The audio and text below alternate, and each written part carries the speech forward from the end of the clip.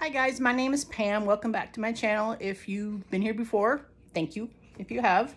If you're new here, I hope you enjoy it. I'm by no means a professional videographer of any kind, shape, form. Just, I have a jazzy new phone that I can do better videos with, so I thought, well, let's give it a go and see what happens. So this is actually, I had posted a video on the 20th of December. Today is the 21st of December. I am not going to post it today. I'm going to hold off until after Christmas, probably Monday or Tuesday, just for a little, give y'all a little break from, I think my last video was like an hour and 15 minutes or something like that. So, if you made it all the way through that video, good on you. I will try to endeavor, if it looks like this video is going to go much over, half an hour or so, it probably will. I'll probably break it up into smaller chunks and divvy it out through, for a period of time kind of deal. As always, if you hear some kind of snorting, snoring, gross sounds over my voice, it's the famous Pearl, the one with the upper respiratory, that she's happy with it, but she's constantly producing snot. So that's my life right now. So the video from yesterday, which I called Seed Catalog Palooza, and I just want to mention before if I get comments, that is by no means, I know there are people who have way more catalogs than I ever would think to having, but I am expecting a lot, well, hopefully expecting more. I want to get my catalog so I can see what I'm buying. I've already made 2 purchases. One site, the Am I Gardener, from the YouTube channel of the same name with Luke. I made a purchase Sunday, and the other one was Select Seeds. That was because they had advertised an end of the year sale that I actually could. I don't know about you, but I know this, the inflation, price increases and things like that. There's really not a whole lot of choice these days. But when I hear end of the year sales, and then I go to the website and it's like 15% off, I guess I've kind of gotten spoiled that usually end of the year sale means 50% off, buy one, get one free, that kind of thing. So, I know. So in these days and age, so basically what I'm doing, when I get seed catalogs, I must have a seed buying addiction or something, because I will buy seeds just because it looks cool, that kind of thing. But as you can see with my handy dandy little file box here, this is a file box. It's very dirty for some reason. I've had it for 20, 25 years, not as a seed box, actually to hold files and things like that. And then I got so many files. I think I have 2 of these plastic boxes. I ended up getting so many files going that I went ahead and bought a regular, like, 4-drawer metal file cabinet. So I have basically 2 of these plastic file boxes. The other one, I think it has old stuff, old files and things like that I need to go through and see if they can be purged, thrown on the burn pile or something. But yeah, so this is my seed holding capacity. It's, say how large it is. Oh, just says jumbo file. Ooh, and I bought it in Knoxville, Tennessee. So before you get too excited, it's not stuffed full. Well, yeah, maybe it is. And one of these days, I really do hope to, I've seen a lot of people going through their little caches of seeds and things like that. They have the nice little crafters, little plastic boxes that seal together, and then you put it in the bigger box with a little handle to move things around. one of these days I will, ooh, look, my glasses are crooked. Let's put it up here. I don't need to see what I look like. So yeah, one of these days I do aspire to getting something that's a little bit more contemporary. For right now, I'm relying on Ziploc bags. But I'll show you kind of what my process is. So, buying seeds. So, I keep track of my seeds a couple of different ways. I keep them in the box, keeping them in the box and sealed, keeping them out, you know, they're inside the house, you know, year round. They're out of the sun so they don't get too hot or too cold or anything like that. I've heard of people putting seeds in the refrigerator and in the freezer and things like that. So far, I've really not had that problem. And maybe at some point, if I do actually purchase a, you know, like a used refrigerator or something like that, that I can put downstairs in the basement, I might go as far as putting it down there. But so far, I really haven't really had to need to do that. So we're going to hold off on that expense. But what I do is I keep track of all the seeds, try and keep everything in this box. So what my schedule is during the year. So I have actually a couple of spreadsheets on my computer that I use for keeping track of my seeds and then keeping track of when I planted them, that kind of thing. Beaker, I let you out 5 seconds ago. You can stay out there a little longer. It's warmer out there. He's not buying it. Where was I? Oh yeah. So spreadsheets. So I have two different kind of spreadsheets going on. I have a Mac computer. So my system is the Numbers program or app on a Microsoft kind of computer. You would use, you know, the Windows Microsoft Excel program. God, it's been so long since I've used Windows. It's weird. So it's pretty easy, just basic spreadsheets. As I find information that I want to include, I'll add a different, a new column. If there's something that I find, I really don't need, I'll, just remove it. So it's kind of easy to do it on the computer because it's easier to manipulate than, having the graph paper and all that kind of stuff. And, I don't have the best handwriting. So there's like periods when I was doing it before the computer going, what did I write here? So, so the spreadsheet for the seeds that I have, the ones that I have on hand, what I'll basically do is I did this back in November. I try and keep track all the way through the year. So like in June, if I run out of a certain variety of tomato kind of seeds, I try and go in there and put down on the chart on the spreadsheet that I'm out. I have that category on the spreadsheet that I'll need to buy seeds the following year. I also have notations if I liked the variety and if I should buy it again if I run out. I have, stuff like that. Try and keep up with that as best I can. Not always the best at being that organized, but I'm trying, and it's something. One thing I know for sure that if I don't write it down somewhere and I think, oh, I'll remember that easy. I don't remember what I had for breakfast this morning. Exaggeration, but you kind of get what I mean. Menopause didn't help. Just the fact that, I'm blonde. Stuff like that. So the memory is not what it used to be. So if I try to say, oh yeah, I'll remember that next time I go to buy seeds, I won't remember to do that. So the important stuff, I try and keep up at least with that spreadsheet. The other spreadsheet that I have of when I plant seeds in the spring and when I go and transplant them out in the garden or what kind of yields I get,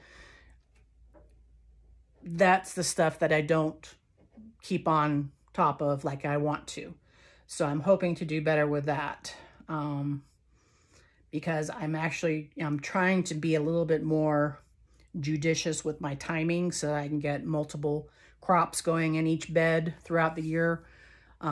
Because, you know, if there's one thing I've learned, watching like Charles Dowding and Hugh Richards and a lot of the others, especially over in Great Britain, those YouTubers and stuff like that, they seem to have a handle on, getting stuff turned over for a new crop and all that kind of stuff. And I don't know if that's just a British thing because they usually have the allotments with a certain amount of space for their gardening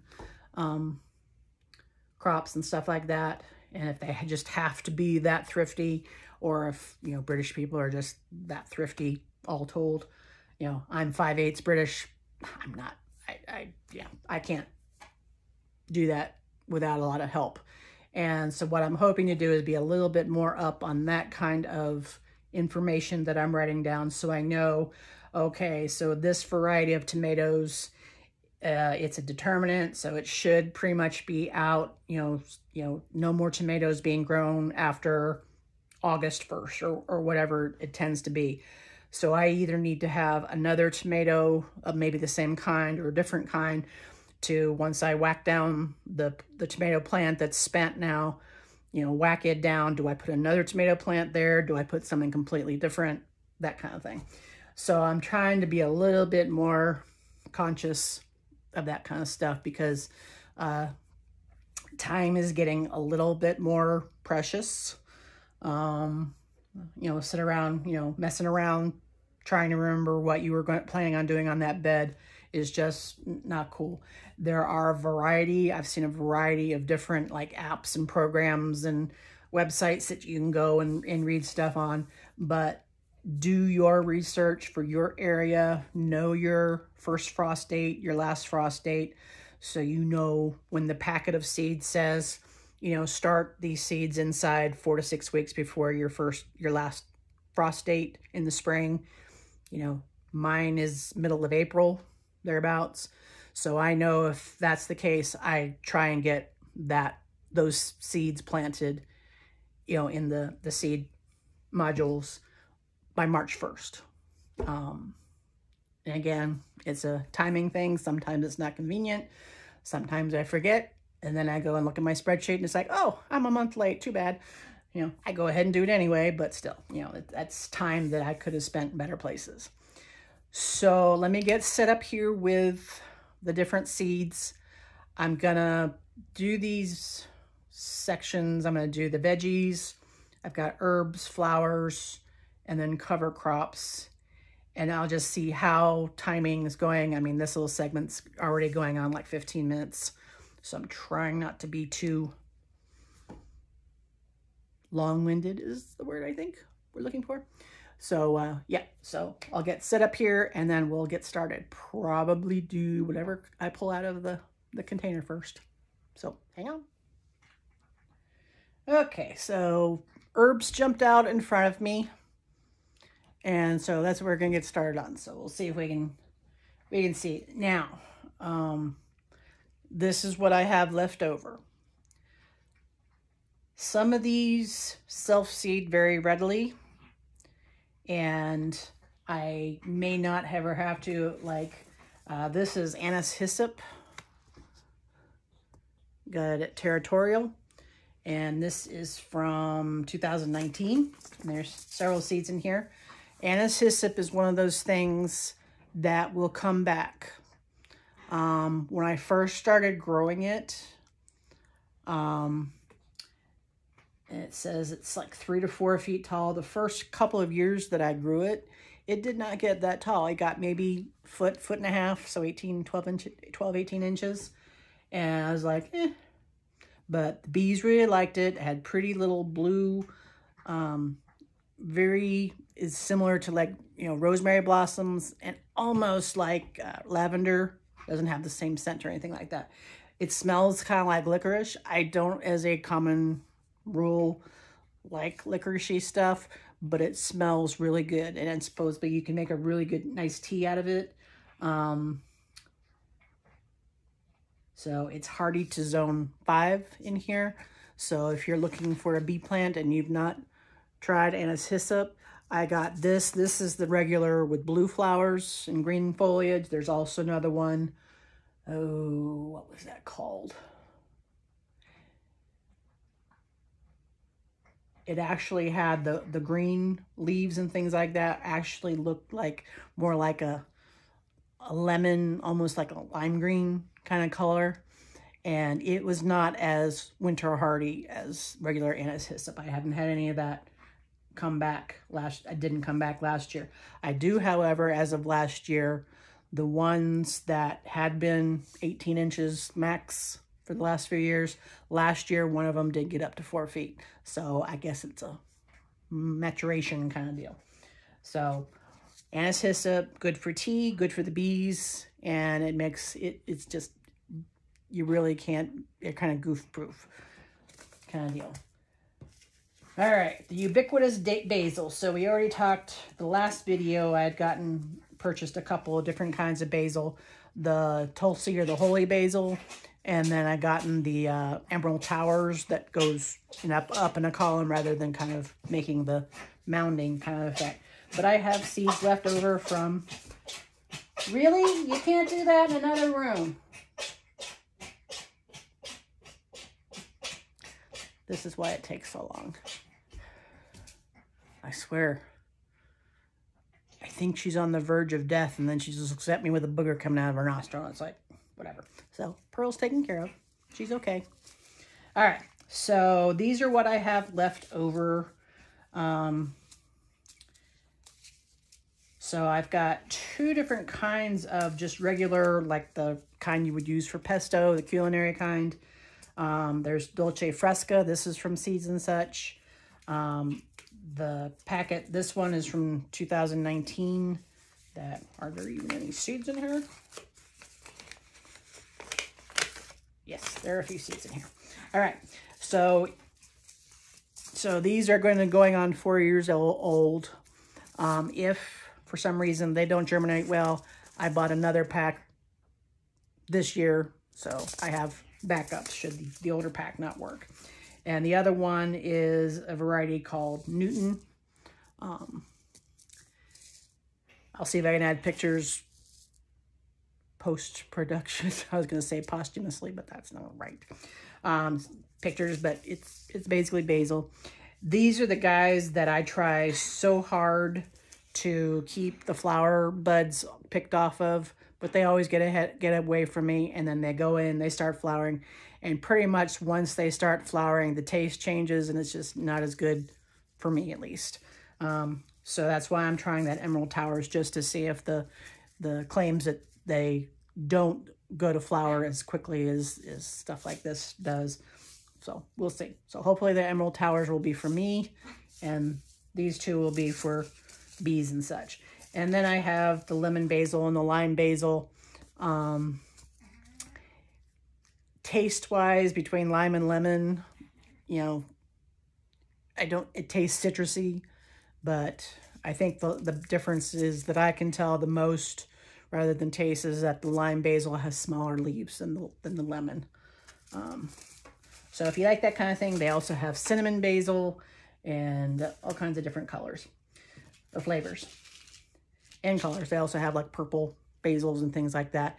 I just have not, I've grown the purple basil before, and I'm guessing I just, the thought of having purple pesto just, so if I get purple basil again, it would be so it could flower and go to the bees. So my next package here is borage, good old borage.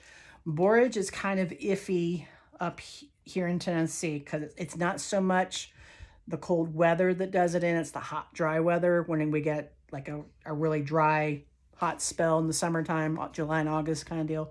And we had a pretty good one last year, so it may be that my borage doesn't come back.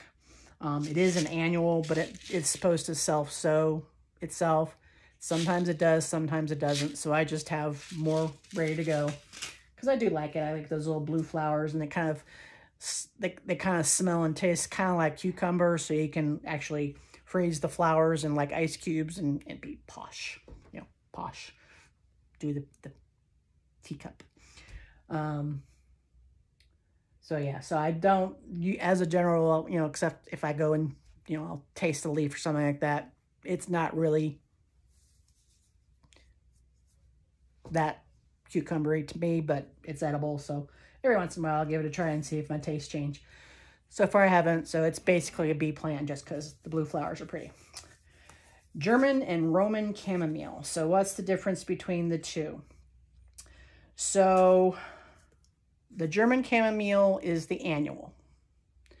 And this is the stuff that you would use to harvest the flowers to make chamomile tea. Roman chamomile also will produce flowers, but it's a more low growing, so it's a little bit easier to get in there and get the flowers, but it doesn't have to. So the Roman chamomile, this is a perennial. This is the stuff that you would see if, you know, people use it to line walkways in between stones and things like that, because it's just very low growing. It'll help suppress weeds and stuff. Both chamomiles they're kind of like lavenders and oreganos and rosemaries and things like that. They like it a little bit more on the dry side, you know, not like parched desert dry or anything like that, but, you know, they don't like wet roots, basically. So moist soil, but they're okay once they're established if you know, it doesn't rain for several weeks. Then I bought from Baker Creek this last year, I bought a variety of chamomile known as Kelway Golden. So, and then when you go to between different seed catalogs and stuff like that, this is either a chamomile or it's a variety called Golden Marguerite, which is more like a daisy. So it's like maybe daisies and chamomile are related. Don't know, don't care.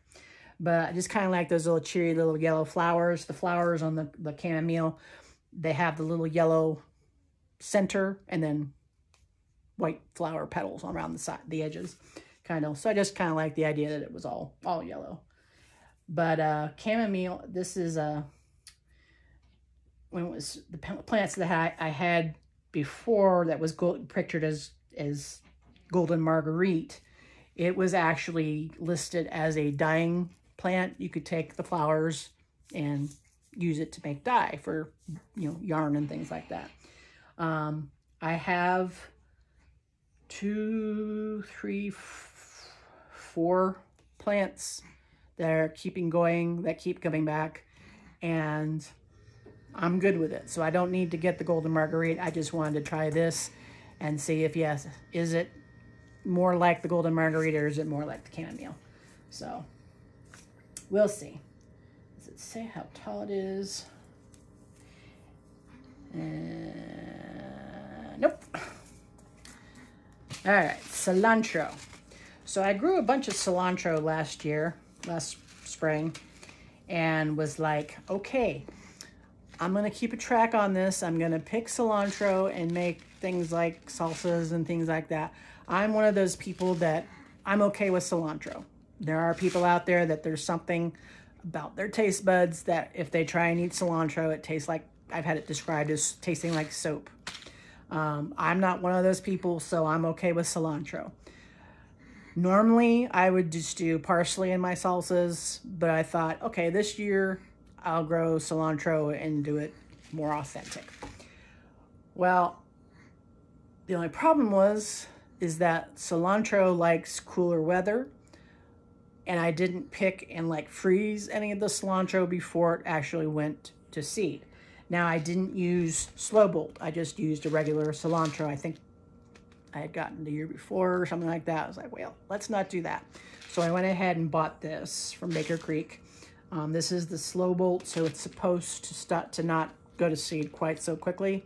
So I'm hoping either to remember to sow some for fall use as well, so I can keep going into the season with cilantro, or that it's not going to go to flower so quickly I can actually harvest some and either freeze it or have it in time when I have tomatoes so I can go ahead and make my salsa with all fresh ingredients. Let you know how that goes.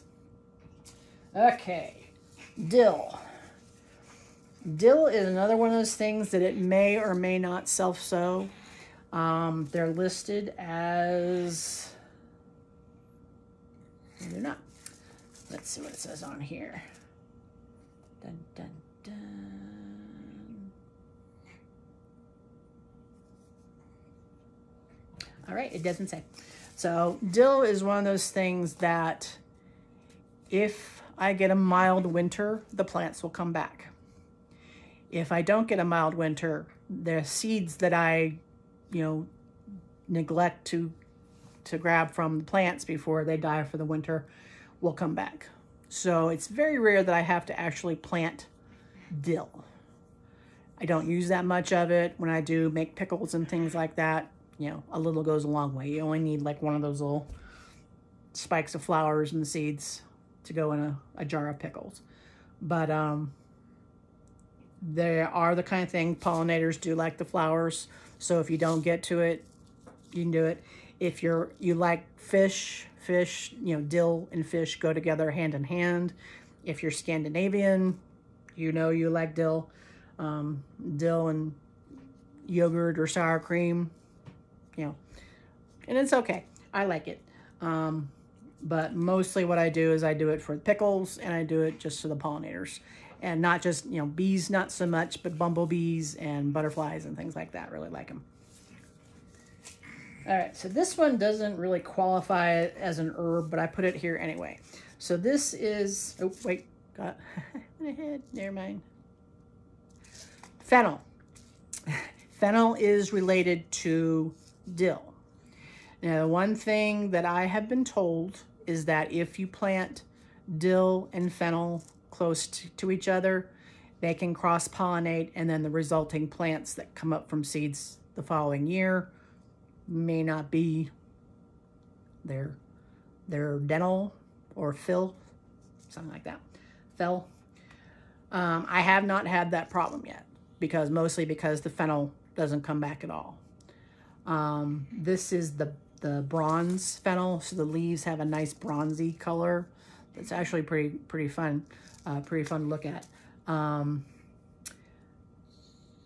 Use the fennel, use it a lot in like Italian sauce, sauces and things like that. And I frequently will make my own Italian sausage using ground pork from, a farmer that raises pork, or if I get it at the grocery store. I'll mix stuff up into the ground pork and make my own Italian sausage for making like spaghetti and things like that. So I tried this last year. Did it go to seed? I think some of it did go to seed. Some of it just stayed the frondsy, leaves that are used for cooking too, like dill. But we'll see if it does come up next year. All right, sweet marjoram. So sweet marjoram is usually in my area treated as an annual. It does not like harsh winters. So maybe if I had a mild winter, it would come back. But so far, I must not have had mild enough winters because it never comes back the following spring. So I've had people say that, you should have oregano and you should have marjoram separately because marjoram is better for more refined. So I think the rule of thumb, and I'm not trying to annoy or insult anybody here, but generally what it's considered, marjoram is considered to be the seasoning of choice in like French cuisine, whereas oregano is more for Italian and Greek and that kind of stuff. So just stronger flavors with the oregano as opposed to the marjoram. I guess French people are delicate. I don't know. Don't really know any French people. So I grow this every once in a while when I'm just feeling French, delicate, got extra time and space. But I haven't grown it. This is from 2019. So, maybe or maybe not. Plant some next year. All right, so I've got two different things of Monarda here. Monarda didyma, which is the wild form of bee balm, If you get this, you can grow these from seed. But if you see, you know, in like online or go to the nursery centers and see stuff like that, and you see the bee balm that's got the bright red flowers, I've been growing this stuff, you know, off and on for several years now. The only flower colors that I get are like a pinky purple lavender color. So haven't gotten any red colors here yet. I'm okay with that. I kind of like the pink and purple. This stuff does last. I've got it dotted all around in my beds and stuff like that. Comes back year after year. You can use it for tea. I think this is the one that was back pre-Revolutionary War, you know, the whole Boston Tea Party and all that kind of stuff. This is what the colonials used, because it's actually native to America. They use this instead of, like, you know, black tea, like, you know, British people always drink. And I think another name for it is bergamot, but it's not the same bergamot that's used to make Earl Grey tea. It's, well, bergamot, I think, is kind of like a citrus that they use to flavor the Earl Grey teas. This kind of has the same kind of flavor profile to it, so I think they call it that just because it's similar. And then there's another one that's Monarda citriodora, which is basically lemon mint. Not really a mint, but Monarda and mint and lavender and all those kinds of things, all kind of related. So I have the lemon here. I don't have any growing around, so I may try growing a few of these this spring just to see. I think maybe the problem is that where the regular Monarda is perennial, these are just annuals. So maybe I just didn't feel like fooling with it anymore or forgot or something. Then I have my ubiquitous flat leaf parsley and curled parsley. I have flat leaf parsley because I use that in my cooking and pasta sauces and things like that. My mother, however, prefers the curly parsley. I don't know why. So basically what I do, since parsley is a biennial, so basically what it is, you grow it that spring, it grows through the year, carry over till spring the next year, and then it starts going to seed. So once it goes to seed, I don't use it just because it changes, kind of like the basil, it changes the flavor of the parsley. And so what I'll basically do is I just start parsley every spring. And I know a lot of people say they have problems getting it to germinate. I seem to have the knack. So if anyone is looking for a parsley grower, get in touch with me. I may work cheap. You never know. But yeah, I invariably end up with at least a dozen of each variety, even though I'm trying not to, just because I'd want to overseed just in case my luck with growing parsley gives out. So I grow some, the curly parsley from my mom, and then I'll have both varieties over here just in case the stuff I have over there goes wonky or something. This is the one that I was gonna go, not really an herb, but I put it in here anyway. So this is Roselle. Roselle, I first learned of it as being called tea hibiscus. So it is related to perennial hibiscus, which I have a couple of plants of those with nice big red flowers, which is not the same stuff that you get at Lowe's and the nursery centers and stuff like that. Those have a tendency, unless you live down in Florida, they will die over the winter unless you bring it in the house. So the type of perennial hibiscus I have, I grew it from seed. It has big red, the regular looking hibiscus flowers, but it's more hardy. And so far, after 5 years, I've got 2 plants that keep coming back. Their seeds are pretty pricey. The last time I checked, you could get like 5 seeds in a packet. The last time I tried it, thinking I was probably gonna need a replacement for what I have, none of them grew. The first time I did it, I got the 2 that I have. So I guess I'm just sticking with those 2 for right now. So hibiscus and okra and this stuff, roselle, or tea hibiscus, they're all kind of related. And these puppies, like okra, like it hot. If you put them out too early, they don't grow.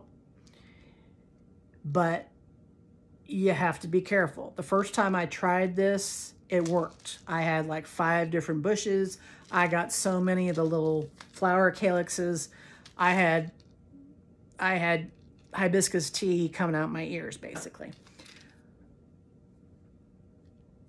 Got these seeds last year, attempted to grow them, ended up with 2 plants, both of which stayed about 1 foot in height and just did not do anything. So this is the stuff that's supposed to grow in a little bit more northern south regions, which is kind of what I am. So I'll give it another try this year, and maybe it was because we had a late spring and I didn't get out and it didn't have enough growing period. Try it in a different bed, that kind of thing. So we'll see. And then I have sage.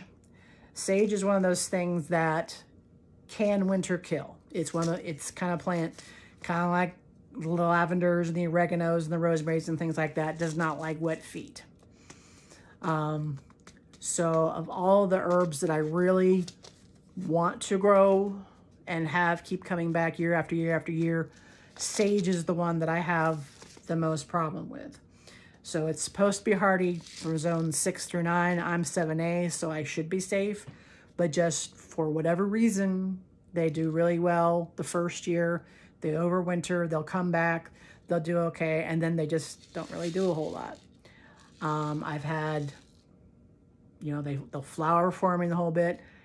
I'm gonna try, well, I hate to do that because the bees really like the flowers on sage. So I may try an experiment and keep the flower buds nipped off and the other just let go and see if there's any difference in it. So sage, everybody knows what sage is for your cooking and stuff like that. Then I have 3 different kinds of thyme. I have just the regular,